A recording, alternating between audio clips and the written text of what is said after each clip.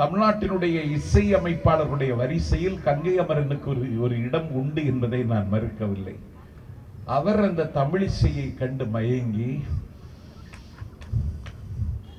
RK நகரில் வேட்பாளராக வந்து நிற்கிறார். அம்மா கொஞ்சம் பேசாம இருங்க, தாயே சீரியல் ஓடல, பேசாம இருங்க. ஐயோ, இதை ஏன் கூட்டிட்டு வந்தீங்க ராஜசேகர்? இதெல்லாம் பிரேமலதா கூட்டம் கேட்கிற ஆட்கள் மாதிரி. ஐயோ, நான் எனக்கு இன்னைக்கு கஷ்டமான காலம் போல இருக்கு. அவனுக்கு ஸ்டாலினை கண்டு பயம் இல்லை. ஸ்டாலின் சமாளிச்சிடலாம். அவன் எழுந்திருக்கவே 7 ஊசி போடணும். தமிழிசை கையை பிடிச்சு இழுக்க போனான், இன்னும் போட்டு கேச போட்டு விட்டுட்டான். எப்படியாவது தமிழ்நாட்டிலே கால் ஊன்ற வேண்டும் என்று அவர்கள் ஆசைப்படுகிறார்கள். அவர்கள் ஆசைப்படுவதற்கு உரிமையும் இருக்கிறது, ஆசைப்படுவதற்கு அவர்களுக்கு தகுதியும் இருக்கிறது. அம்மா அவர்களினுடைய மரணம், கலைஞரின் சலனமற்ற அமைதி, சின்னம்மா அவர்களினுடைய அஞ்ஞாத வாசம், இதுதான் தக்க நேரம் என்று எரிகிற வீட்டில் பிடுங்கியது லாபம் என்று டெல்லியில இருக்கிற சில நாய்கள் முயற்சிக்கின்றன. நாளைக்கு கோழி திங்கப்படாதும்மா, ஏன்னா அது முருகனுடைய சேவல் கொடியது, திங்கப்படாதும்மா. நாளை அடுத்த நாள் மீன் திங்கப்படாதும்மா, ஏன்னா மச்சாவதாரம். கடைசியில பன்னியும் திங்கப்படாதும்மா, பண்ணி, ஏன்னா அது வராக அவதாரம். தமிழ்நாட்டுக்கு இப்பொழுது ஒரு தலைவன் தேவைப்படுகிறான். திராவிட இயக்கத்தை எப்படியாவது வீழ்த்தி தீர வேண்டும் என்று டெல்லியில இருக்கிற சில பேர் நினைக்கிறார்கள். எப்படியாவது தமிழ்நாட்டிலே கால் ஊன்ற வேண்டும் என்று அவர்கள் ஆசைப்படுகிறார்கள். அவர்கள் ஆசைப்படுவதற்கு உரிமையும் இருக்கிறது, ஆசைப்படுவதற்கு அவர்களுக்கு தகுதியும் இருக்கிறது. ஆனால் இது பெரியாரின் பூமி, இது அண்ணாவின் நந்தவனம், இது மக்கள் திலகம் எம்ஜிஆரின் தோட்டம், இது புரட்சி தலைவின் அசைக்க முடியாத ஆஸ்பெட்டாஸ் கோட்டை. இந்த திராவிட இயக்க திருத்தலத்தில் எங்கள் கொள்கைக்கு அந்நியமானவர்கள் இந்த மண்ணிலே கால் ஊன்றுவதற்கு நினைக்கிறார்கள். அதற்கான வாய்ப்புக்காக அவர்கள் வட்டமிடும் கழுகாய், வாய் பிளந்து நிற்கிற ஓநாயாய் காத்து கிடந்த பொழுது அம்மா அவர்களினுடைய மரணம், கலைஞரின் சலனமற்ற அமைதி, சின்னம்மா அவர்களினுடைய அஞ்ஞாத வாசம், இதுதான் தக்க நேரம் என்று எரிகிற வீட்டில் பிடுங்கியது லாபம் என்று டெல்லியில இருக்கிற சில நாய்கள் முயற்சிக்கின்றன. அந்த நாய்களினுடைய முயற்சியை முறியடிப்பதற்கு தமிழகத்தில் தலைவன் இருக்கிறானா என்று கேட்டால், இதோ வாலிபர்களின் மனம் கவர்ந்த டிடிவி தினகரன் இருக்கிறான். ஒரு நம்பிக்கை ஒளியாக அவன் எங்கள் கண்ணுக்கு தெரிந்தான். எங்கள் திசைகளில் அவன் தான் தேனை சொரிவான், எங்கள் திசைகளை அவன் தான் தீர்மானிப்பான். இருண்டு கிடக்கிற இதய கிழக்குகள் அவனால் மட்டும்தான் விடியும் என்று நாங்கள் நம்புகிறோம் என்று அவரை நாங்கள் உச்சரித்து மகிழ்ந்த காலகட்டத்தில் அவர் பாட வேண்டிய பாடலை பாடி முடிப்பதற்கு முன்னால் அவருடைய நாக்கை துண்டித்து விட்டார்கள். அவர் ஆட வேண்டிய ஆடலை ஆடி முடிப்பதற்கு முன்னால் அவருடைய காலை வெட்டிவிட்டார்கள். அவர் வரைய வேண்டிய ஓவியத்தை வரைந்து முடிப்பதற்கு முன்னால் அவர் கையில் இருந்து தூரிகை தூக்கி தூர எறிந்து விட்டார்கள்.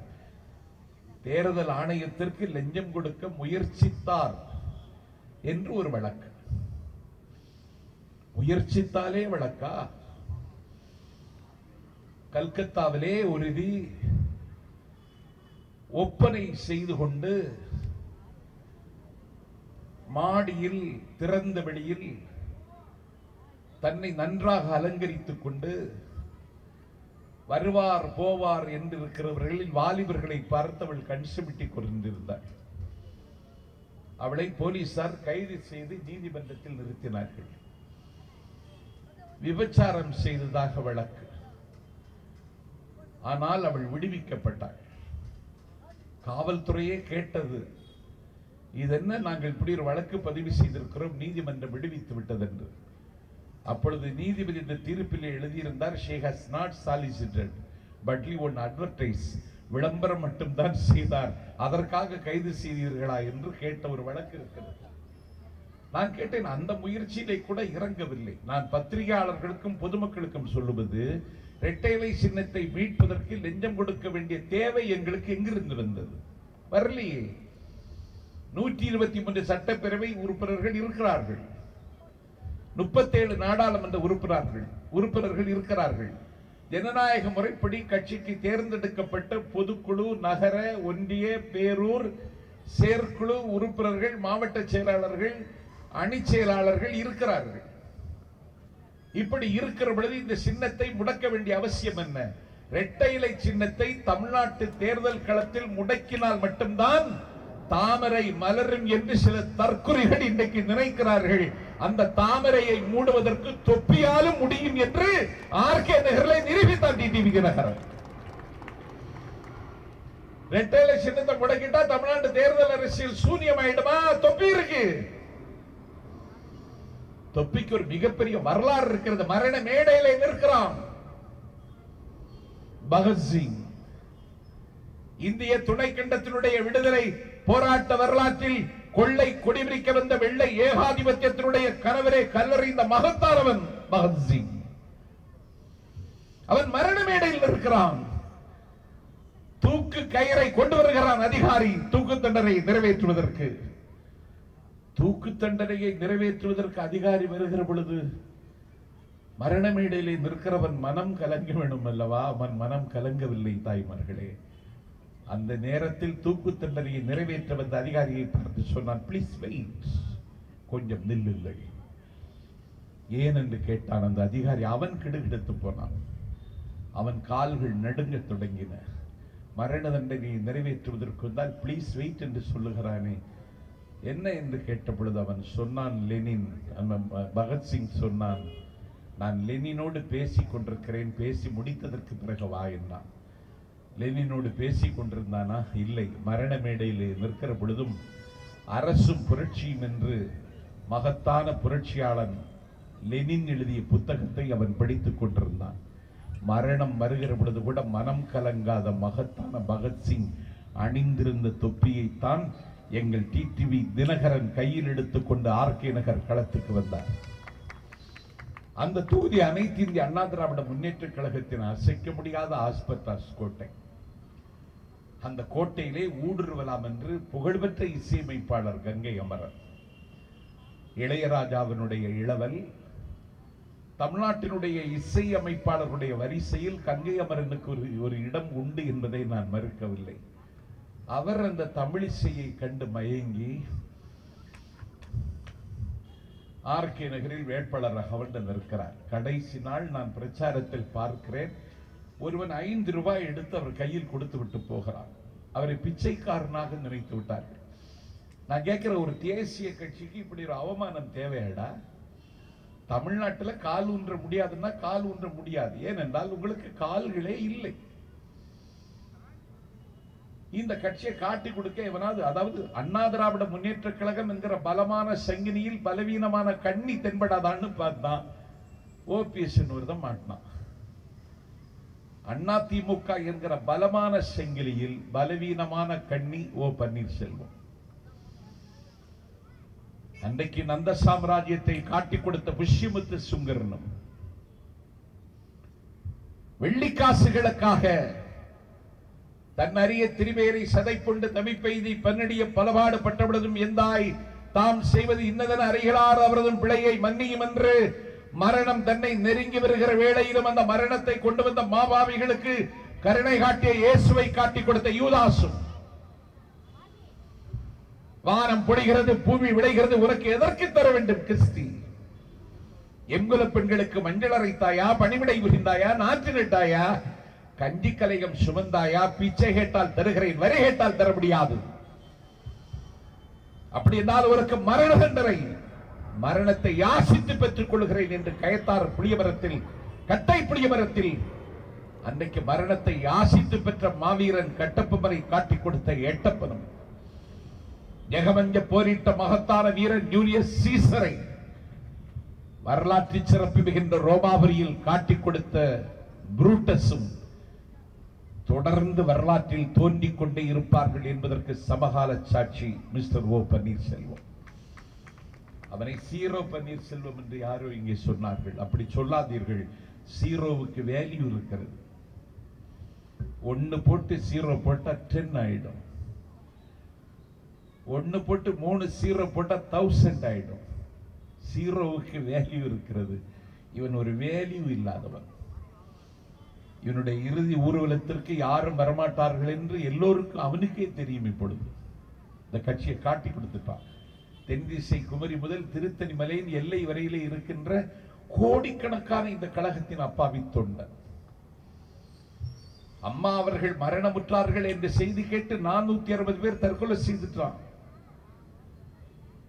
அம்மா அவர்கள் பரப்பிராக்கிரகாரம் சிறையில் அடைக்கப்பட்டார் என்ற செய்தி கேட்டு 365 பேர் செத்துட்டான். ஒரு விளிம்பி நிலை மக்களுக்கான வாழ்வு தருவதற்கு தொடங்கிய இயக்கத்தை காட்டி கொடுத்துட்டாங்களே கவலை தமிழ்நாடு முழுக்க இருக்கிற தொண்டர்களுக்கு இருக்கிறது. எனக்கு நெதர்லாந்தில் இருந்து போன் வருகிறது, ஸ்பெயினில் இருந்து வருகிறது, டென்மார்க்கில் இருந்து வருகிறது, நார்வேயில் இருந்து வருகிறது, ஸ்வீடனில் இருந்து வருகிறது. இன்றைக்கு நான் மேடைக்கு வருவதற்கு முன்னாலே கனடா நாட்டின் தலைநகரத்தில் இருந்து ஒரு தம்பி பேசுகிறான். அவன் பேர் ஆசை தம்பி. அண்ணா, கட்சிக்கு எந்த ஆபத்து வந்து விடாதே என்று கேட்கிறான். ஏனென்றால் இந்திய துணைக்கண்டத்தின் அரசியல் வரலாற்றில் இன்ப தமிழ்நாட்டில் நாளைக்கு பிறந்த நாள் கொண்டாடுகிற கருணாநிதியால் செய்ய முடியாததை அதிமுக செய்தது. தமிழீழ போராட்டத்தில் அந்த போராட்டம் முடிவுக்கு வர வேண்டுமானால் தமிழ் ஈழம்தான் இலங்கை பிரச்சனைக்கு தீர்வு என்று தமிழ்நாடு சட்டமன்றத்தில் தீர்மானம் கொண்டு வந்த கட்சி அதிமுக. ராஜீவ்காந்தி கொல்லப்பட்ட வழக்கில் மரணத்தின் மடியிலே நிற்கிற அந்த 7 தம்பிமார்களினுடைய தூக்கு கயிறை அரைத்தறிவதற்கு தமிழ்நாடு சட்டமன்றத்தில் தீர்மானம் கொண்டு வந்த கட்சி அதிமுக. பண்டிட் ஜவஹர்லால் நேருவின் காலத்தில் காமராஜர் முதலமைச்சராக இருந்த பொழுது தமிழகத்திற்கு கிடைத்த கற்பக தரு, காமதேனு, நெய்வேலி லிக்னைட் கார்பரேஷனை தனியார் மயமாக்க டெல்லி நினைத்த பொழுது அதை தகர்த்தெறிந்தது அனைத்து இந்திய அண்ணா திமுக. தந்தை பெரியார் மலரக்கூடாது என்று மறுக்கப்பட்ட மொட்டுகளுக்காக பேசியவர். தாயின் மார்பகத்தில் பால் குடிக்க கூடாது என்று விலக்கப்பட்ட கன்றுகளுக்காக சிந்தித்தவன் தந்தை பெரியார். இன்னைக்கு என் பெருமைக்குரியவர்களே, மாற்றிறைச்சி திண்டான் என்று ஒரு தம்பி ஐஐடியில் இன்றைக்கு தாக்கப்பட்டிருக்கிறார். நேற்றைக்கு எனக்கு படிப்பதற்கு உரிமை இல்லை, வேலை பார்ப்பதற்கு உரிமை இல்லை. திராவிட இயக்கம் தன்னுடைய 100ஆண்டு விழாவை கொண்டாடுகிற இந்த நாளில் சொல்லுகிறேன், திராவிட இயக்கம் மட்டும் தோன்றாவிட்டால் நாஞ்சில் சம்பத்தை வேட்டி கட்டி கொண்டு ஒரு சொற்பொழிவாளர் நின்ற தகுதியோடு இன்றைக்கு உங்கள் முன்னால் நின்றிருக்க முடியாது. தமிழனை எழுதவும் வாசிக்கவும் படிக்கவும் சிந்திக்கவும் வைத்த இயக்கம் திராவிட இயக்கம். ஆனால் அவனுக்கு கல்வியிலும் வேலை வாய்ப்பிலும் அவனுக்கு உரிமை வேண்டும் என்று பெரியார் பேசினார். அதுக்கு பேர் கம்யூனல் ஜீவோ. அண்ணா பேசினார், அதற்கு பேர் வகுப்பு வாரி உரிமை. முதலாக அதற்கு சட்டம் போட்டான். அந்த மகத்தான தலைவனுடைய பெயர் நீதி கட்சி தலைவன் முத்தையா. ஆனால் அதற்கு 69% இடஒதுக்கீடு என்று அதற்கு உத்தரவாதம் தந்து அரசியல் அட்டவணையில் 9வது அட்டவணையில் இடம்பெற செய்து இந்தியா முழுவதும் நடைமுறைப்படுத்திய கட்சி, நடைமுறைப்படுத்திய தலைவி புரட்சி தலைவி அம்மா அவர்கள். இந்த கட்சி இருக்கப்படாதுன்னு அவன் நினைக்கிறான். அவனுக்கு ஸ்டாலினை கண்டு பயம் இல்லை. ஸ்டாலின் சமாளிச்சிடலாம். அவன் எழுந்திருக்கவே 7 ஊசி போடணும். ஸ்டாலின் பிரச்சனை இல்லை அவங்களுக்கு. இந்த கட்சி இருக்கக்கூடாது. சின்னம்மா தலைமை தாங்க வந்திருக்காங்களா? புறநானூரா, போர்க்குணமா, சோழ நாடா, வேலுநாச்சியார் பரம்பரையா? கைது பண்ணு, பரப்புற அக்கரகாரத்தில் தள்ளு. அம்மா இருக்கிற வரைக்கும் வராத விளக்கு சின்னம்மாவுக்கு எப்படி வந்துச்சு?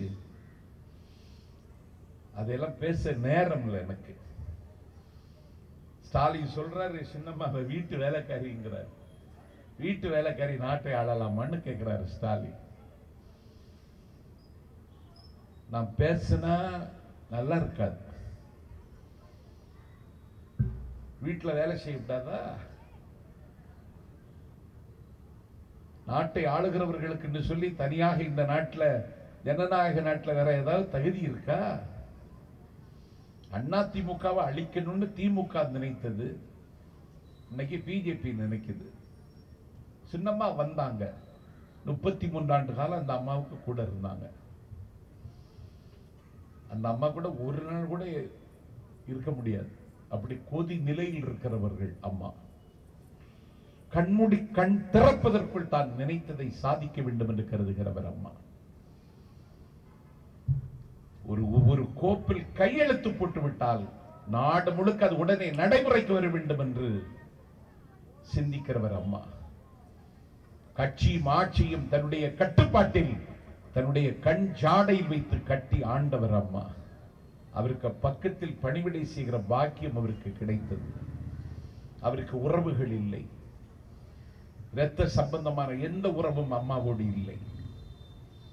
வாழ்க்கையில துணை இல்லாமல் ஒன்று இருக்க முடியாது. அவருக்கு கிடைத்த நட்பு அதுதான் வி.கே. சசிகலா. தம்பி இல்லாமல் கூட இருக்கலாம், அண்ணன் இல்லாமல் கூட இருக்கலாம், அப்பா இல்லாமல் கூட இருக்கலாம், அம்மா இல்லாமல் கூட இருக்கலாம், சித்தி இல்லாமல் இருக்கலாம், சித்தப்பா இல்லாமல் இருக்கலாம், மச்சான் இல்லாமல் இருக்கலாம், மாப்பிள்ளை இல்லாமல் இருக்கலாம். ஆனால் ஒரு மனிதன் நண்பன் இல்லாமல் இருக்கவே முடியாது. அப்படி ஒரு நட்பு அம்மாவுக்கும் சின்னம்மாவுக்கும். அம்மா அவர்கள் கட்டிலில் படுத்து கிடந்து கொண்டு உடல்நலம் கொண்டிருக்கிற வேளையில் இப்படி துப்புவார், அதை கையில் வாங்கிக் கொள்வார். அவர் போயஸ் தோட்ட வீட்டில் இருந்து உடல்நலம் குன்றியதற்கு பிறகு கோட்டைக்கு வருகிற பொழுது அவர் இறங்க முடியாது. அவரை கைத்தாங்கலாக அழைத்து வருவார். மட்டுப்படுத்தப்படாத சர்க்கரையும் கட்டுப்படுத்தப்படாத இரத்த அழுத்தத்திலும் இருந்த அம்மாவுக்கு என்ன உணவு என்று பார்த்து பார்த்து சமைப்பார். என் பெருமைக்குரிய தாய்மார்களே, வானங்கள் கூட நட்சத்திரத்தை காட்டி விளம்பரம் செய்கிறது, மரங்கள் கூட மலர்களை காட்டி விளம்பரம் செய்கிறது. ஆனால் எந்த விளம்பரமும் இல்லாமல் 33 ஆண்டு காலம் ஒரு தலைவிக்காக உழைத்தவர் சின்னம்மா. அவருக்கு இன்றைக்கு கிடைத்திருக்கிற பரிசு 4 ஆண்டு கால சிறைவாசம். சிறைவாசம் அனுபவிக்கிற பொழுதும் இன்றைக்கு அவரை கொச்சைப்படுத்துவதற்கு இந்த நாட்டில் சில பேர் புறப்பட்டிருக்கிறார்கள். சின்னம்மாவையும் டிடிவி தினகரனையும் விலக்கி வைக்க வேண்டும் என்று சில பேர் நினைக்கிறார்கள். நன்றி இல்லாதவர்கள். நன்றி இருக்காது. என் வாழ்க்கையிலே நான் பார்த்துட்டேன். நான் நிறைய பேருக்கு சத்தம் இல்லாம உதவி இருக்கேன். யாரும் நன்றியோடு என்னிடத்தில் இருந்ததில்லை. இதுதான் இந்த உலகம். குயிலை பிடித்து கூண்டில் அடைத்து கூவச் சொல்லுகிற உலகம், மயிலை பிடித்து காலை ஒடித்து ஆடச் சொல்லுகிற உலகம். நன்றி இருக்காது. ஒரு வேட்டைக்காரன் பாம்பை பார்த்து துரத்துகிறான். வேட்டைக்காரன் பாம்பை துரத்துகிற வேகத்தை பார்த்து பாம்பு பதறுகிறது. என்னை யாராவது காப்பாற்றுங்கள் என்று பாம்பு கதறுகிறது. ஒரு சாமானியன் வருகிறான். பாம்பினுடைய கதறல் சத்தம் கேட்டு என்ன என்று கேட்டது. ஒரு வேட்டைக்காரன் என்னை துரத்துகிறான் ஆயுதத்தோடு, எனக்கு அடைக்கலம் தாருங்கள் என்று கேட்ட பொழுது அவன் சொன்னான், நான் குத்துக்கால் இட்டு உட்கார்ந்து விடுகிறேன், என்னுடைய ஆசன வாயில் ஏறி நீ என் வயிற்றுக்குள் போய் பாதுகாப்பாக இருந்து விடு. அவன் குத்துப்பால் போட்டு உட்கார்ந்தான். அவன் ஆசன வாய்க்குள்ளே பாம்பு ஏறி அவன் வயிற்றுக்குள் உட்கார்ந்து விட்டது. வேட்டைக்காரன் ஆயுதத்தை கீழே போட்டுவிட்டு அவன் போய்விட்டான். வேட்டைக்காரன் போய்விட்டான். பாம்பே கீழே இறங்கு என்று அந்த மனிதன் சொல்லுகிறான். பாம்புக்கு அந்த வயிற்றில் இருக்கிற கதகதப்பு சுகமாக இருப்பதாலே இறங்க முடியாதுன்னு சொல்லுது. அந்த பாம்புகள் இப்பொழுது இருக்கின்றன, அமைச்சரவையிலும் இருக்கின்றன.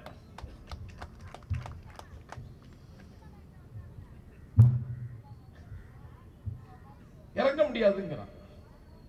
அவனுக்கு வயிறு வலிக்கு. எப்படியாவது பாம்பை கீழே இறக்கி விடணும். ஒரு கொக்கு பறந்து வந்தது. அந்த கொக்கிட்ட சொன்னா, வயிறு வலிக்குது கொக்கே, அம்மா கொஞ்சம் பேசாம இருங்க, தாயே தாயே சீரியல் ஓடல, பேசாம இருங்க. ஐயோ, இதை ஏன் கூட்டிட்டு வந்தீங்க ராஜசேகர்? இதெல்லாம் பிரேமலதா கூட்டம் கேட்கிற ஆட்கள் மாதிரி. ஐயோ, நான் எனக்கு இன்னைக்கு கஷ்டமான காலம் போல இருக்கு. பாம்பு வயிற்றுல இருக்கா, ஒரு கொக்கை பார்த்து, கொக்கே எனக்கு தாங்க முடியல, வயிறு வலிக்குது, இந்த பாம்பை எப்படியாவது கீழே இறக்கி விடணும். கொக்கு சுழிச்சு குத்துக்கால் போட்டு உட்கார்ந்து நல்லா முக்கி பாரு, பாம்பு வெளியே வந்துடும் சொல்லி இவன் குத்துக்கால் போட்டு கீழே உட்கார்ந்து முக்கிறான். பாம்புக்கு தலை வெளியில வந்தோன்னா கொக்கு கொத்தி தூக்கி பாறையில போட்டு அடிச்சிருச்சு. பாம்பு செத்து போச்சு. இவன் கொக்கிட்ட கேட்டான், பாம்புக்கு விஷம் இருக்குமே, அந்த விஷயம் வயிற்றுல இருந்திருக்கு, எனக்கு ஏதாவது ஆபத்து வருமா, இதுக்கு மருந்து இருக்கான்னு கேட்டான். அந்த கொக்கு சொல்லிச்சு, என்ன மாதிரி ஒரு 12 கொக்க கொன்னு அதை கஷாயம் வச்சு குடிச்சிரு விஷம் போயிடும்னு சொன்னால அந்த கொக்கையை பிடிக்கிறாங்க.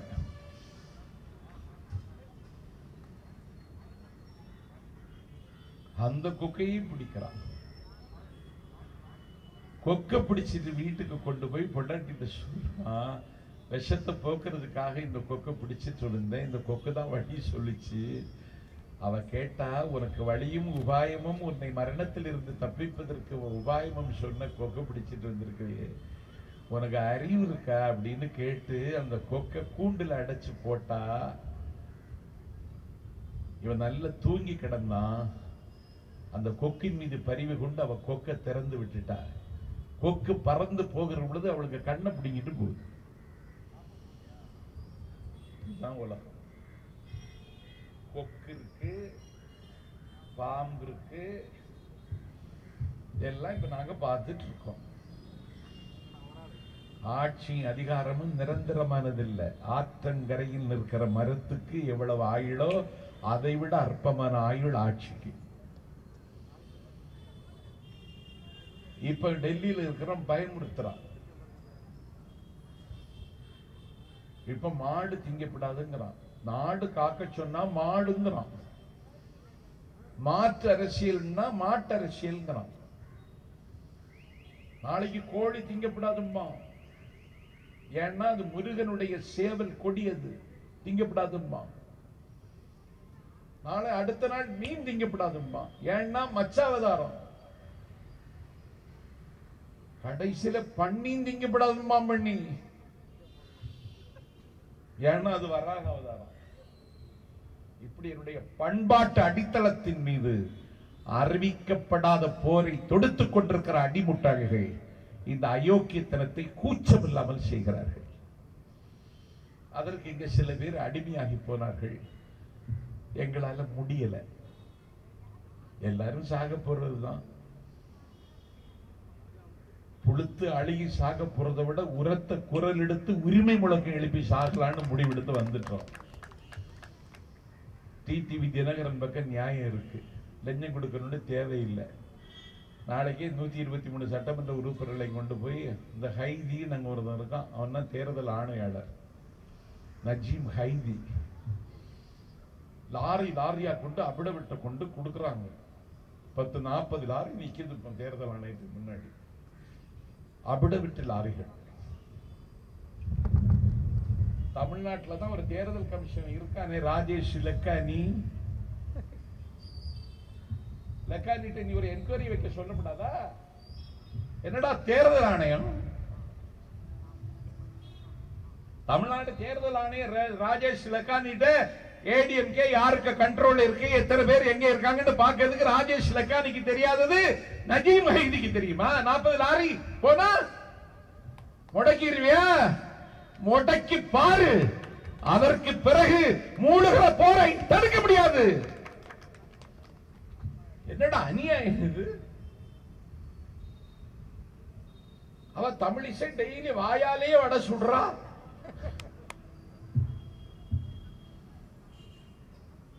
எட்டு மணிக்கு என் பேரை மார்ச்சிங் கார்கிக்கு சோறு ஊட்டுகிறது இவ பேட்டி கொடுப்பான்னு நம்பிதான் சோறு திங்குது. என் பேரனே பூச்சாண்டி காட்டுறாங்க. அவர் ஏதாவது தவறு செய்திருந்தா சொல்லுங்க, ஒண்ணு இல்லை. எந்த தவறையும் இழைக்கவில்லை, எந்த தவறு இழைக்க வேண்டிய அவசியம் இல்லை. ஒரு கட்சியை ஒடுக்குவதன் மூலம் எங்கள் மொழியை, எங்கள் கலாச்சாரத்தின் மீது ஒரு கல்லறை கட்டுவதற்கு துடிக்கிறார்கள். அதற்கு பேர் சுலை துணை நிற்பார்கள். அந்த துணை நிற்கிறவர்களுடைய வரிசையில நாங்க இல்ல, இதை ஏற்க முடியாதுன்னு நாங்க இன்னைக்கு பேசுறோம். இது 3வது அணியா 2வது அணியான ஒரு அணியும் கிடையாது. டிடிவி தினகரன் தான் கட்சியின் துணை பொதுச் செயலாளர், சின்னம்மா தான் கட்சியின் பொதுச் செயலாளர். அதிகாரத்திலையும் பதவியில் இருக்கிறவங்க இவங்க தயவு நம்பி இருக்கிறவங்க தான். இவங்களுக்கெல்லாம் தனியா இவங்களுக்கெல்லாம் இண்டிபெண்டன்ட் செல்வாக்கெல்லாம் கிடையாது. ஓ பன்னீர்செல்வம் நாளைக்கு பெரிய குளத்துல போனா கல்லால் எறிவான். மதுசூதன 80 வயசு கிளவியை பார்த்தாலும் கட்டிப்பிடி கட்டிப்பிடிமா. அவன் ஒரு வேட்பாளர். பொன்னைய இந்த மின் விளக்கு கம்பத்தில் அபாயம்னு வச்சிருக்கோம் பாத்தீங்களா, அது அவன் தான். பிஹெச் பாண்டியன் இந்த காண்டாமிருகம் இழைச்சு போனா எப்படி இருக்கும் அது மாதிரி அவன் இருப்பான். அவனுக்கு ஒரு மகன் மனோஜ் பாண்டியன். எவன் தகப்பன் எவன் மகன்னு தெரியாது. ஆண்டவனுக்கு படைப்புல என்னெல்லாம் அபூர்வமோ அதிசயம். அவன் ஒருத்தன். மாஃபா பாண்டியராஜன், அவன் பிரமோத் மகாஜன் ஏமாத்தினவன். பெரிய ஃப்ராட், இன்டர்நேஷனல் ஃப்ராடு. இன்டர்நேஷனல் மாமா ஒருத்தன் இருக்கான் மைத்ரேயன். இந்த 8 நாய்களை வச்சு எங்க கட்சியை குட்டி சுவராக்க நினைச்சேன்னா நல்லா இருக்காது. நான் கழக தோழர்களுக்கு சொல்லுகிறேன், பழைய செருப்புகளை இதற்கும் பாதுகாத்து வையுங்கள். பயன்படுத்த வேண்டிய நேரம் வரும்.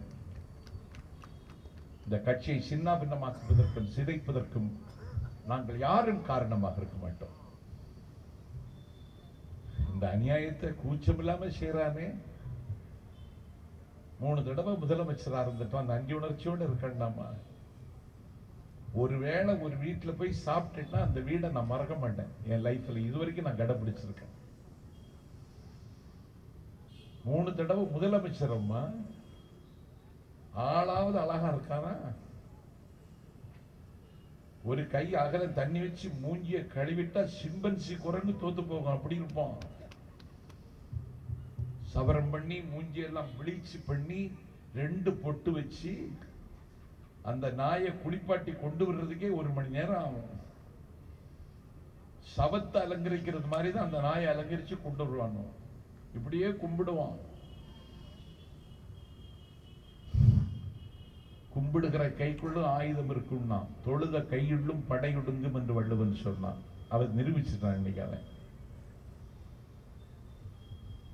டிடிவி தினகரன் சிறையில் அடைச்சு அவர் என்ன செதஞ்சு போயிடுவாரா?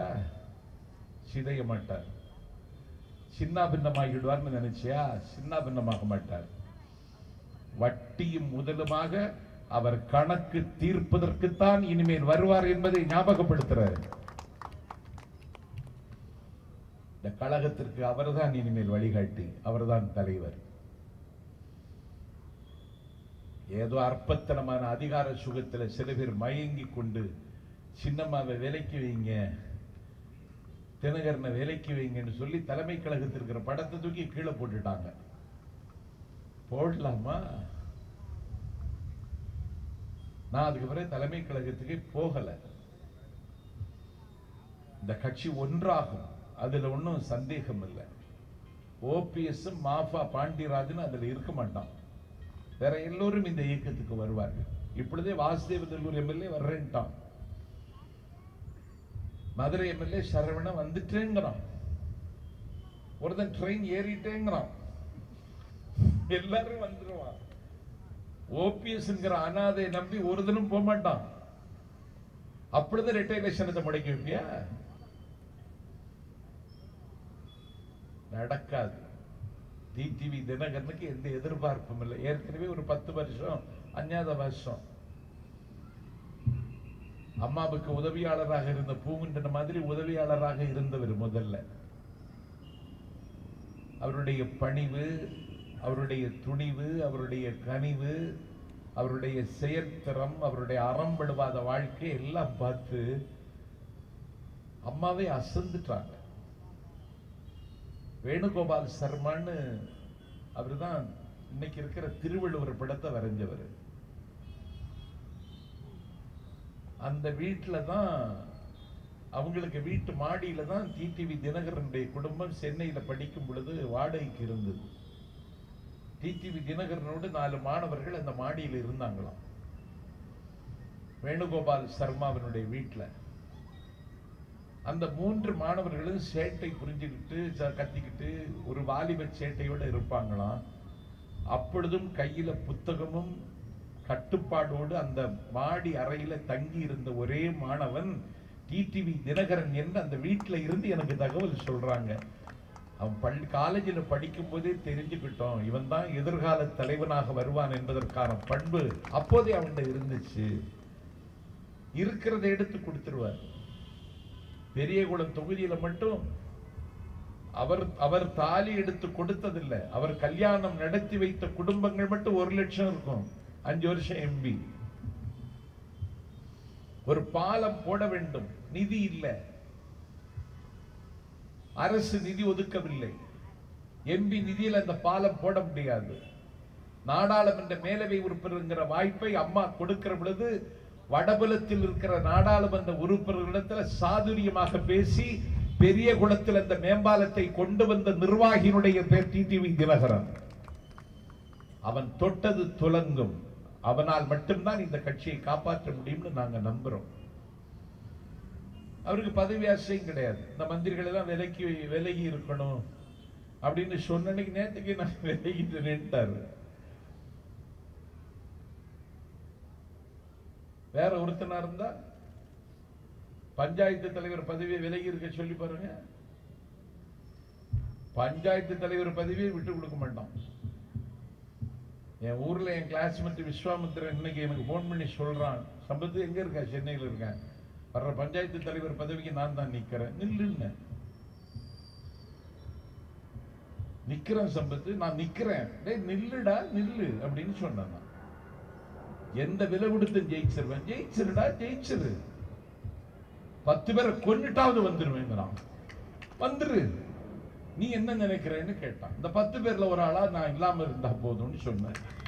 10 பேரை கொன்னுட்டாவது பஞ்சாயத்து தலைவர் பதவிக்கு வரணும்னு சொல்லும் பொழுது 1.5 கோடி தொண்டர்கள் கொண்ட இயக்கத்தில் துணை பொதுச் செயலாளர் பொறுப்பில் இருந்து விலகி இருந்து சொல்றது ஏற்கிறேன்னு ஒருத்தன் சொல்றானே, அப்பொழுதே இளைஞர்களினுடைய இதயத்தில் அவருக்கு ஒரு தங்கச்சிம்மாசனம் போடப்பட்டு விட்டது.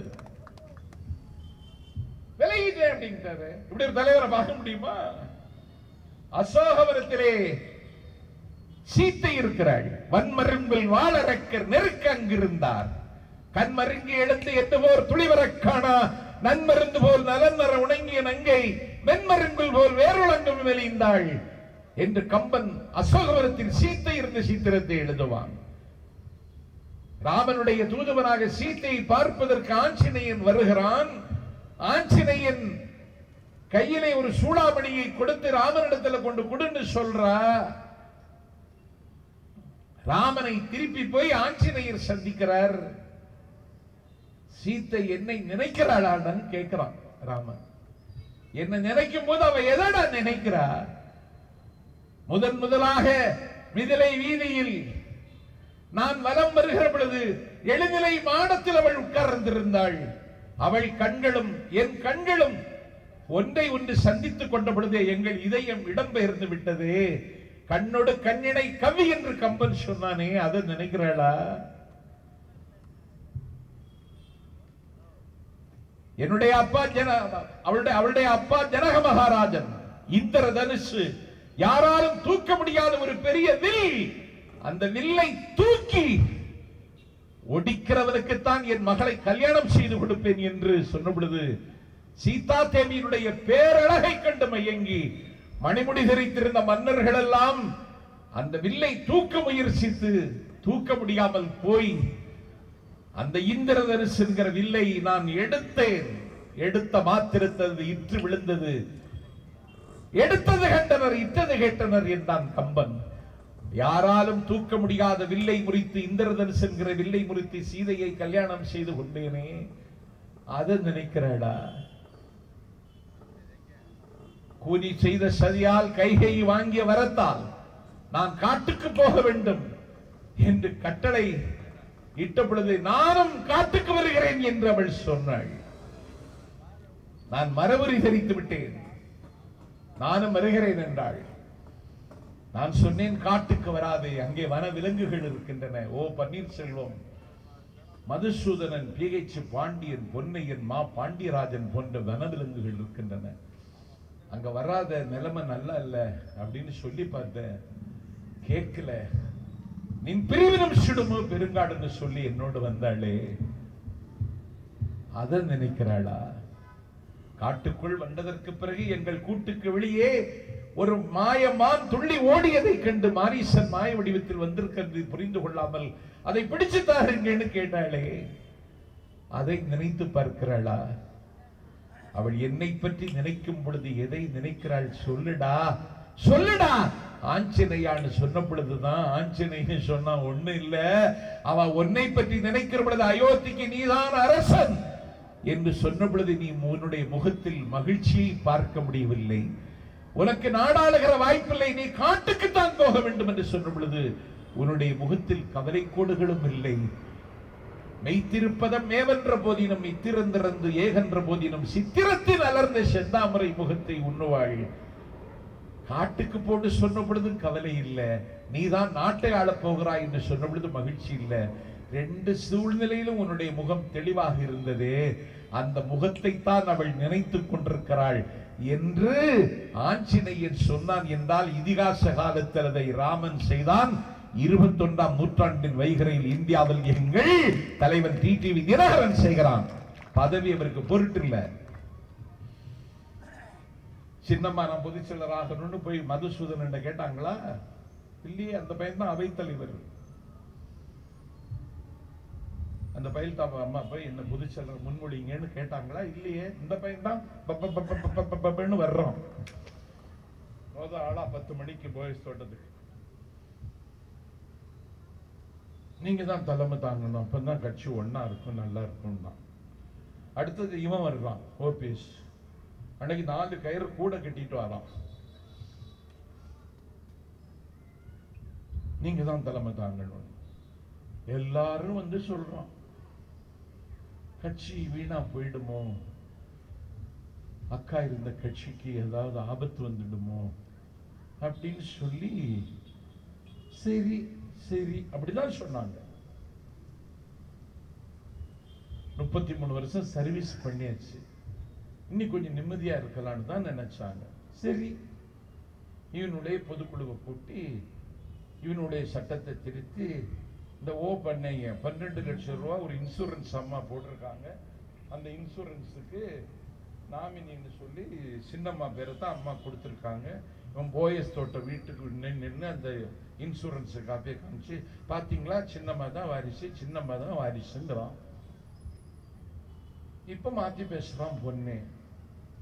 அப்ப இவனை எந்த செருப்பால் அடிக்கிறதுன்னு செருப்பை தேர்வு பண்ண முடியாம நான் 4 நாளா திணறிட்டு இருக்கேன். எதுக்குடா உங்களுக்கு இப்படி ஒரு வாழ்க்கை? நீ தானடா சொன்ன. அவங்க கேட்டாங்களா? அவங்க முதலமைச்சர் பதவி வேணும்னு கேட்டாங்களா? இல்லையே. நீ ஸ்டாலின் ஒரே குரல்ல பேசுறீங்க. திமுக எம்எல்ஏ அண்ணா திமுக எம்எல்ஏ பார்த்தா கூட பேசிக்கிட மாட்டாங்க. அது தமிழ்நாட்டில் ஒரு கலாச்சாரம்.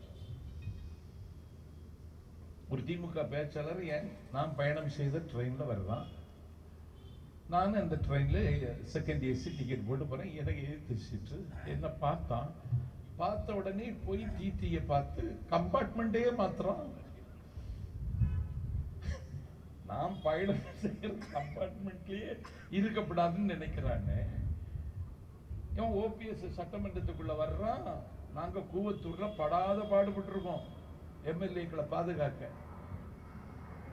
கூட்டிட்டு போயிடுவானோ. ஓபிஎஸ் சரவணனுக்கு ஒரு துண்டு கொடுத்து விட்டுருக்கான், ஐஸ்வர்யா ராய ஏற்பாடு பண்ணிருக்கோம். அவன் ஐஸ்வர்யா ராய் கிடைக்கும்னு சரவணன் போயிட்டான்.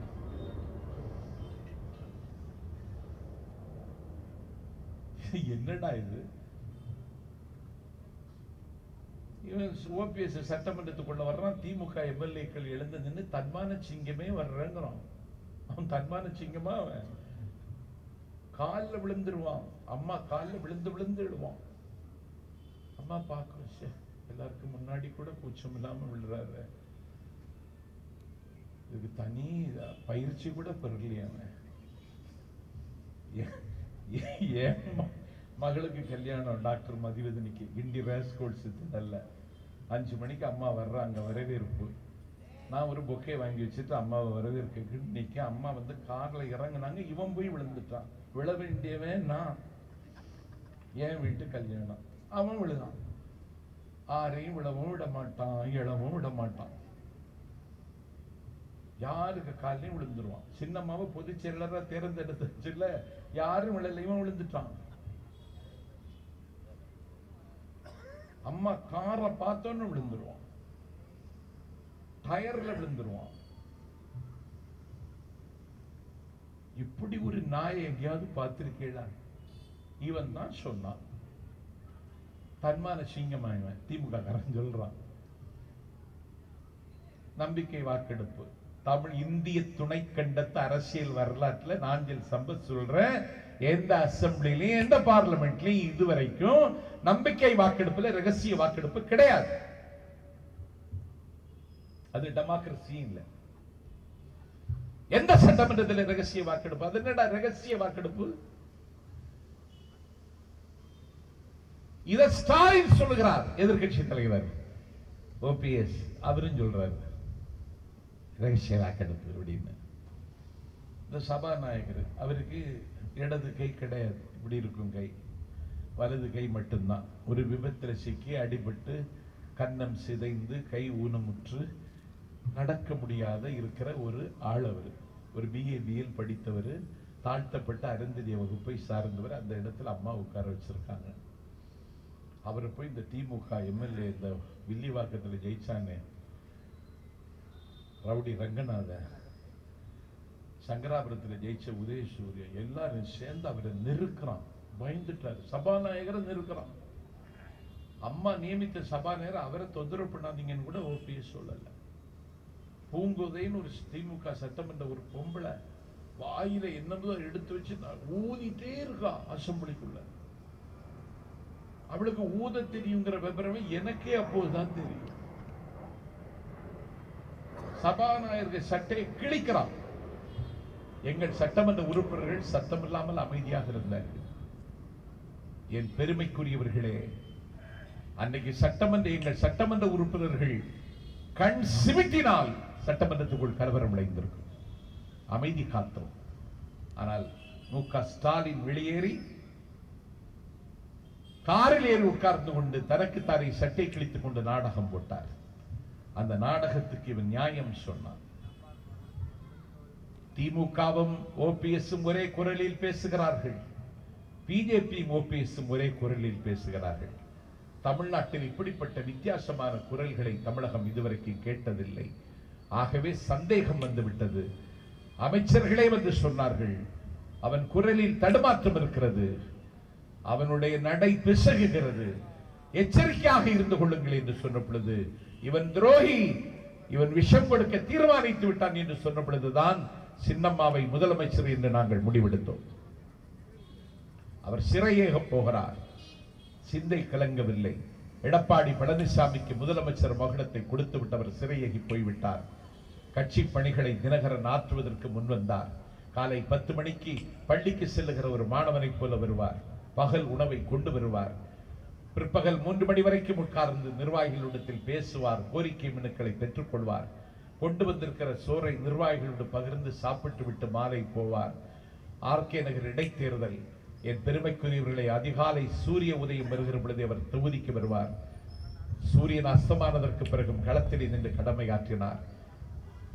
தொகுதிக்குள் நுழைய முடியாது என்று பேசப்பட்ட டிடிவி தினகரன் 1,00,000 வாக்கு வித்தியாசத்தில் வெற்றி பெறுவார் என்கிற செய்தியை மத்திய மாநில உளவுத்துறை சொன்ன மாத்திரத்தில் தேர்தலை ரத்து செய்தார்கள். இனி என்ன செய்வனி? நாளைக்கு தேர்தல் வைக்க மாட்டியா? நாளைக்கு தேர்தல் வைத்தாலும் டிடிவி தினகரன் தான் வேட்பாளர். எச்சரிக்கை. வெற்றியை தடுத்து நிறுத்திடுவியா நீ? கங்கை அமரன் வந்துருவாரா? இன்னி கங்கை அமரம் இல்லைன்ட்டா எங்கே அமரம் வருவான்? எந்த அமரம் வந்தாலும் எங்களை இனிமேல் தோற்கடிக்க முடியாது. வாலிபர்களின் மனம் கவர்ந்த தலைவன் வாலிப எரிமலை டிடிவி தினகரன் தான். அதிமுகவை வழிநடத்த போகின்றான். அவன்தான் தமிழ்நாட்டினுடைய திசையை தீர்மானிப்பான். நீங்கள் பறக்க வேண்டும் என்று விரும்பினால் புறாவிடமிருந்து இறக்கை அவன்தான் வாங்கி வருவான். நீங்கள் கர்ஜிக்க வேண்டும் என்று விரும்பினால் சிங்கத்திடமிருந்து அவன்தான் கர்ஜனையை கொண்டு வருவான். நீங்கள் பார்க்க வேண்டும் என்று விரும்பினால் அவன்தான் உங்களுக்காக சூரியனிடமிருந்து ஒளியை பெற்று தருவான். நீங்கள் பறக்க வேண்டும் என்று விரும்பினால் புறாவிடமிருந்து அவன்தான் இறக்கை கொண்டு தருவான். நீங்கள் சிந்திக்க வேண்டும் என்று விரும்பினால் வானத்திடமிருந்து இதயத்தை அவன்தான் வரவழைத்து தருவான். எத்தனையோ தலைவர்களை பார்த்த தமிழகம் டிடிவி என்கிற ஒரு புதிய தலைவரை பார்க்கிறது.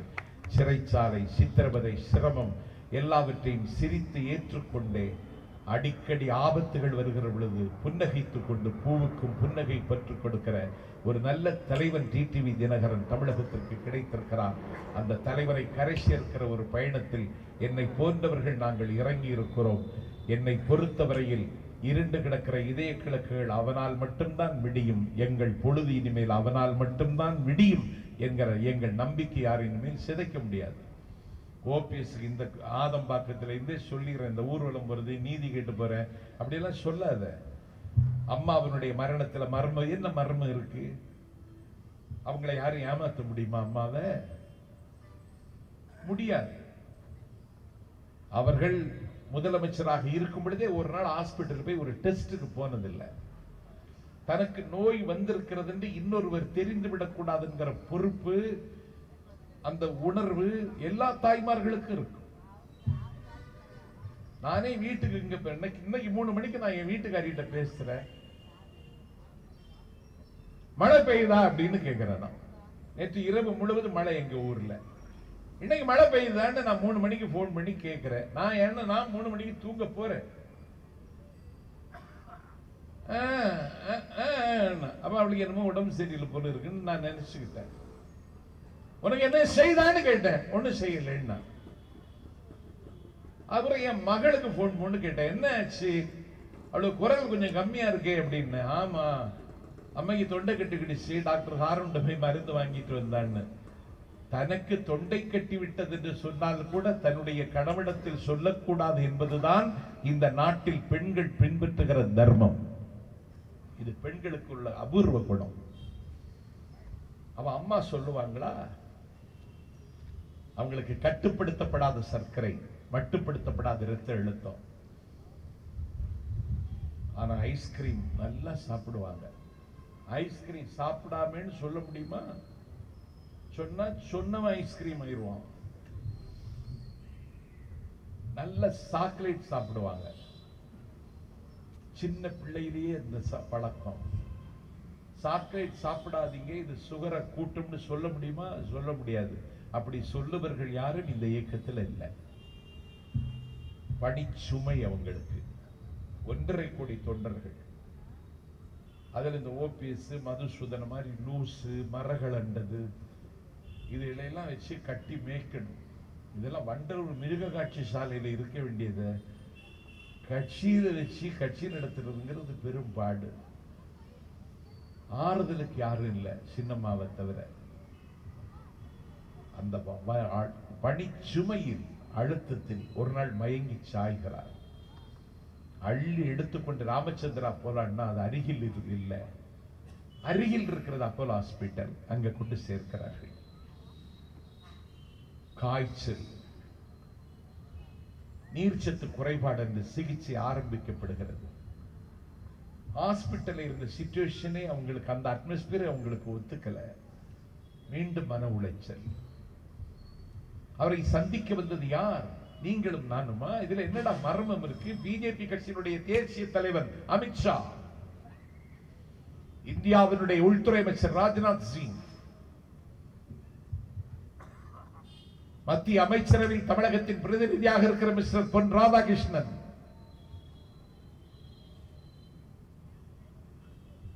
என் பெருமைக்குரியவர்களே, நாளைக்கு கலைஞர் பிறந்த நாளுக்கு வாழ்த்து வருகிறானே, காங்கிரஸ் கட்சியினுடைய கடைசி நம்பிக்கை, நேரு குடும்பத்தின் மிச்சமாக இருக்கிற ஒற்றை ரோஜா ராகுல் காந்தி, இந்திய கம்யூனிஸ்ட் கட்சியினுடைய தேசிய செயலாளர், நாடாளுமன்ற மேலவை உறுப்பினர் ராஜா, பழம்பெரும் தலைவர் நல்லக்கண்ணு, முத்தரசன், மார்க்சிய கம்யூனிஸ்ட் கட்சியினுடைய மகத்தான தலைவர்கள், மறுமலர்ச்சி திமுகவின் பொதுச்செயலர் அண்ணன் வைகோ, எல்லா தலைவர்களும், இந்திய அளவில் தேசிய அளவில் புகழ்பெற்ற திரையுலக பிரபலங்களும் அம்மாவை சந்திப்பதற்கு 70 நாட்கள் வந்தார்கள். அதைவிட கான்ஸ்டிடியூஷனல் அத்தாரிட்டி அவர்தான் கவர்னர். அவர் பார்த்த அறிக்கை கொடுத்திருக்கிறார். அப்பல்ல புல்லட்டின் 12 அறிக்கை வெளியிட்டிருக்கிறது. அவருக்கு சிகிச்சை அளித்தவர்கள் உலகத்தரம் வாய்ந்த சிகிச்சையை தமிழ்நாட்டில் வழங்க முடியும் என்று நிரூபித்துக் கொண்டிருக்கிற அப்போலோவின் டாக்டர்கள், அவருக்கு சிகிச்சை அளித்தவர்கள் புகழ்பெற்ற மருத்துவமனை சிங்கப்பூர் எலிசபெத் மருத்துவமனையின் டாக்டர்கள், அவருக்கு சிகிச்சை அளித்தவர்கள் மத்திய அரசாங்கத்தினுடைய கட்டுப்பாட்டிலும் கண்காணிப்பிலும் இருக்கிற டெல்லி எய்ம்ஸ் மருத்துவமனை மருத்துவர்கள், அவருக்கு சிகிச்சை அளித்தவர்கள். அதையும் தாண்டி என் பெருமைக்குரியவர்களே, கிருமி தொற்றுக்கு சிகிச்சை அளிப்பதில் உலகளாவிய புகழ்பெற்ற சிறப்பு நிபுணர், சூரியனை அஸ்தமிக்காத பிரிட்டிஷ் சாம்ராஜ்யத்தின் தலைநகரில் லண்டனில் ஆகாய விழாவை எழுந்து நிற்கின்ற London Thomas hospital doctor Richard play. இதுல என்ன மர்மம் இருக்கு? ஓபிஎஸ்க்கு ஏதாவது தெரியுமா? அவனுக்கு மருந்து பற்றியும் தெரியாது, நோயை பற்றியும் தெரியாது. நீயே ஒரு ஜடம். இதுல மர்மம் இருக்கு. மர்மம் நீதான் அம்மா மறைந்த பிறகு 75 நாட்கள் முதலமைச்சர். சிபிஐ என்கொயரி ஏன் வைக்கல? வைக்க முடியாது. ஏனென்றால் அது குறித்த வழக்கு நீதிமன்றத்தில் இருக்கிறது. இது கூட தெரியாதாடா புறம்போக்கு நாயே. பிஜேபி தூண்டி விட்டுருக்கான். அவன் 2 மாசத்துல தேர்தல் வருங்கிறான். வரட்டும். தேர்தல் வந்தா நீ போடியில ஜெயிச்சிருவிய? தேர்தல் வந்தா பொன்னையும் சைதாப்பேட்டையில ஜெயிச்சிருவாங்க. தேர்தல் வந்தா மதுசூதன் ஆர்கே நகர்ல ஜெயிச்சிருவானா? தேர்தல் வந்தா மாஃபா பாண்டியராஜன் ஆவடியில ஜெயிச்சிருவானா? தேர்தல் வந்தா செம்மலை மேட்டூர்ல ஜெயிச்சிருவானா? தேர்தல் வந்தெல்லாம் நீங்க எல்லாம் ஜெயிக்க போறீங்களா? தேர்தல் வரட்டும்னு தான் மக்களும் காத்திருக்காங்க. ஏன்னா உங்களை காய் அடிக்கணும்னு மக்களுக்கு இப்போ ஒரு ஆசை வந்திருக்கு. எப்போது தேர்தல் வந்தாலும் அதிமுக என்கிற பட்டத்து யானை தான் முன்னேறுமே தவிர காயடிக்கப்பட்ட நீங்கள் அல்ல. எங்களுக்கு எதை பற்றியும் கவலை இல்லை. இது ஒரு நீதிக்கான போராட்டம். டாக்டர் கணேசன் சொன்னது மாதிரி லஞ்சம் கொடுக்க முயற்சித்தான், கைது பண்ணிட்டோம்னா, வாங்க முயற்சித்ததை கைது பண்ணல, அவனை சொல்லல. சரி, அவரை கைது செய்ததை விட அவருக்கு ஃப்ரெண்டை கைது செய்யலாமா? நீ என் தம்பி என் கூட இருக்கான் புதுவையில் சுப்பிரமணி, என்ன கைது செய்துட்ட. எப்ப எனக்கே அந்த பயம் இருக்கதான் செய்யுது. நமக்கு எப்ப என்ன ஏதாவது சொல்லிடுவானோளோ, செய்திருவானோளோ. தமிழிசை கையை பிடிச்சி இழுக்க போனான்னு இன்னும் போட்டு கேச போட்டு விட்டுட்டான்னா, கேஸ் தானங்க. போலீஸ் பொய் வழக்கு எப்படி வேணாலும் போடுவான். ஒரு கூட்டம் பேசிட்டு வெளியில வர கைது பண்ணி கொண்டு போயிட்டான். சென்ட்ரல் ஜெயில அடைச்சிட்டான். ராத்திரியே என்ன ரிமாண்ட் பண்ணி என்ன குற்றம் செய்தன்னு எனக்கும் தெரியல. என் பக்கத்துல 2 ஏசி இருக்காங்க. ரிமாண்ட் பண்ணதுக்கு நீதிபதி வீட்டுக்கு கொண்டு போகும் பொழுது 2 ஏசி அன்னைக்கு நான் அனுபவிச்சேன். நான் உங்கள்கிட்ட கேட்கிறேன், என்னதுங்க அது? எனக்கு ஒன்றும் தெரியல, இங்க போனாதான் தெரியுது. கைது பண்ணது நீ தானே, என்ன குற்றம் செய்துன்னு நான் ஏசிட்டே கேட்கிறேன். ஏசி ஈஸியா தெரியாதுங்கிறான். என்ன வழக்கும் காவல்துறை நினைச்சா போடலாம். சரி, டிடிவி தினகரனை கைது செய். அவருக்கு நண்பன் மல்லிகார்ஜுனன், அவனை ஏன் கைது செய்யற? அப்ப உங்களுக்கெல்லாம் நாகரிகமே இல்லையாடா? ஒரு குறைந்தபட்ச பண்பாடு கூட இல்ல. ஒருவரை பழி வாங்க வேண்டும் என்று இரத்த வெறிபிடி தலைகிற ஓநாய்கள் எல்லோரையும் கடித்து குதற துடிக்கின்றன. ஒரே மொழி, ஒரே தேசம், ஒரே நாள் தேர்தல், ஒரே ஆட்சி என்று திட்டமிடுகிறவர்களுக்கு யாரெல்லாம் இடையூறாக இருப்பார்கள் என்று பார்த்தால் தமிழ்நாட்டில் அதிமுக இடையூறாக இருக்கிறது என்று இந்த இயக்கத்தை கை வைக்க துடிக்கிறார்கள். நாங்கள் அடிபணிய முடியாது. நாமார்க்கும் குடியெல்லோம், நமனை அஞ்சோம், நரகத்தில் இடர்படும், நடலையல்லோம், ஏமாப்போம், பிடியறியோம், என்னாலும் இன்னுமே துன்பமில்லை, எதிர்நீச்சல் போட்டி எங்குவோம். எம்ஜிஆருக்கு உலகம் சுற்று வாலிபன் படம் வந்த பொழுது வேலாயுதம் எனக்கு தெரியும். நான் ஒண்ணு அதிமுக எல்லாம் பஞ்சம்பிள்ளைக்கு வந்த அதிமுக உலகம் சுற்ற வாலிபனை திரையில ஓட விட்டானா கல்யாணத்துக்கு தெரியாது. பாசிச விரிபிடித்த கருணாநிதி அவ்வளவு அநியாயம் செய்தார். அதை தாண்டி தான் ஜெயிச்சார். கருணாநிதிக்கு கையில ஆட்சி, ஆணை, சேனை, ஆள், அம்பு, கோட்டை, கொத்தளம், குடிமரம், கொள்ளையடித்த கோடிப்பணம், திண்டுக்கல் இடைத்தேர்தல். எம்ஜிஆருக்கு கட்சிக்கு தலைமை அலுவலகம் இல்ல, கட்சிக்கு பேப்பர் இல்ல, கட்சிக்கு நிதி இல்ல, கட்சிக்கு கன்ஸ்ட்ரக்ஷன் இல்ல, இன்ஃப்ராஸ்ட்ரக்சர் இல்ல.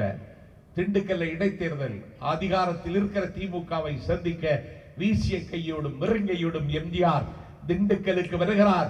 அதிகாரத்தில் இருந்த கருணாநிதியின் கட்சி தோற்கிறது. இரட்டை இலை சின்னத்தை அறிமுகம் செய்த மகத்தான தலைவன் எம்ஜிஆர் வெற்றி பெறுகிறார். அரசியல்ல மக்கள் தான் இறுதி எஜமானர்கள்.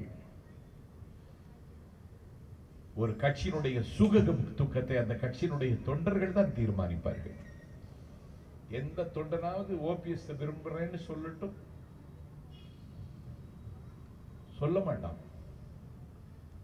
அவருக்கு நாகப்பட்டினத்துல கூட்டம் வந்திருக்கேன்னு சொல்றாங்க. அது திரட்டி அந்த நாகப்பட்டினம், வேளாங்கண்ணி, அந்த கடற்கரை ஓரத்தில் இருக்கிறவர்களை எல்லாம் சர்க்கஸ் நடக்குதுன்னு கூட்டிட்டு வந்திருக்காங்க. சர்க்கஸ் பார்க்க 300 ரூபாய். மக்களும் பார்த்துட்டாங்க. பொன்னியன் இருக்கான், பிஹெச் பாண்டியன் இருக்கான், ஓபிஎஸ் இருக்கான், வனவிலங்குகள் இருக்கத்தான், இதுதான் சர்க்கஸ் பார்த்துட்டு போயிட்டாங்க. ஓபிஎஸ் பேசுகிறார் அப்படின்னு சென்னையில சைதாப்பேட்டை தேரடி தெருவில், திருவல்லிக்கணி தேரடி தெருவில் ஒரு போர்டு வை. நாஞ்சில் சம்பத்து பேசுகிறாருன்னு எனக்கும் ஒரு போர்டு வைக்கட்டும். யாரும் யாரையும் கூட்ட வேண்டிய திரட்ட வேண்டிய அவசியம் இல்லை. உனக்கு கூட்டம் வந்துட்டுன்னு வச்சுக்கோ, நான் முன்னாடியே தற்கொலை செய்து கீழே விழுந்து சாவரேன்டா. தைரியம் இருக்கா உனக்கு? அனாத பையில இந்த நீதி கேட்க போற தர்ம யுத்தம், இந்த வேலையெல்லாம் இனிமேல் வச்சிடக்கூடாது. எங்க வாலிபர்கள் ரொம்ப கோபத்தில் இருக்கான். கல்யாணம் ஆகாதவனே நிறைய பேர் இருக்கான்.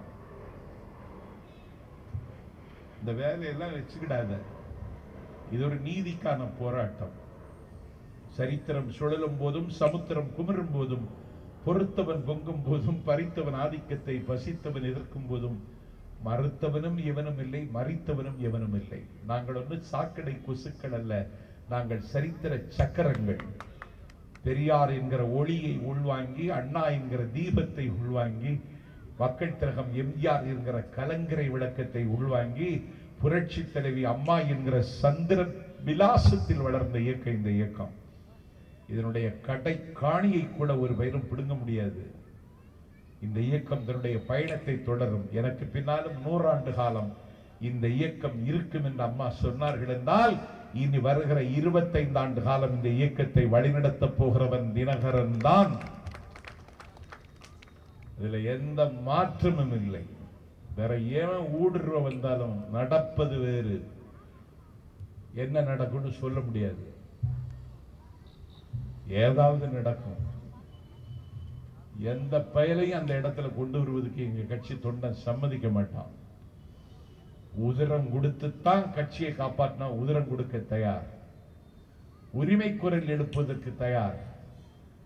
உயிர் கொடுத்துதான் கட்சியை காப்பாற்றணும்னா என் தம்பி புதுவையில் சுப்பிரமணியன் சொல்லிட்டான், முதலா என் பேரை எழுதுங்கன்றான். எங்கிட்ட ஆள் இருக்கான். ஓபிஎஸ் போன்ற அனாதை பயில்கள், ஆதிக்கத்தின் காலில் விழுந்து நத்தி பிழைக்கிற நாய்கள், இந்த கட்சியை காட்டி கொடுத்தவன் இனிமேல் பேச்சுவார்த்தை நல்ல நாடகம் நடத்தி நாட்களை நகர்த்த வேண்டிய தேவையில்லை. ஆட்சியும் கட்சியும் டிடிவி தினகரன் கட்டுப்பாட்டில் தான் இருக்கும்.